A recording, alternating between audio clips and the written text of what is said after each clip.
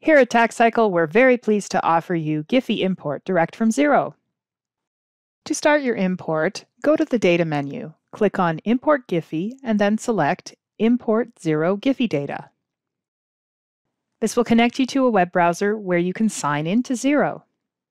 The first time you connect TaxCycle to Xero, you need to authorize that relationship. Click Allow Access to proceed.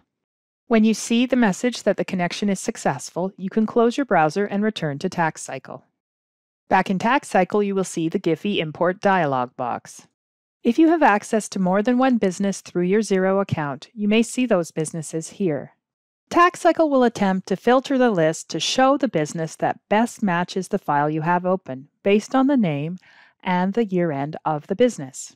Or you can search for the business you would like to import. Select the business data you'd like to import and click Import GIFI Data.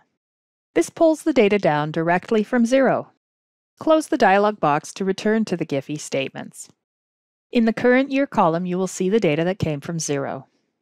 If you make a change to something in Xero and you need to update the statements in TaxCycle, repeat the process to import again.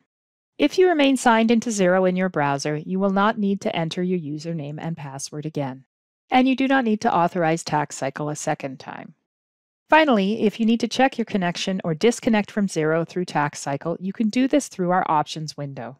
Look under Service Providers, then click on the Xero page.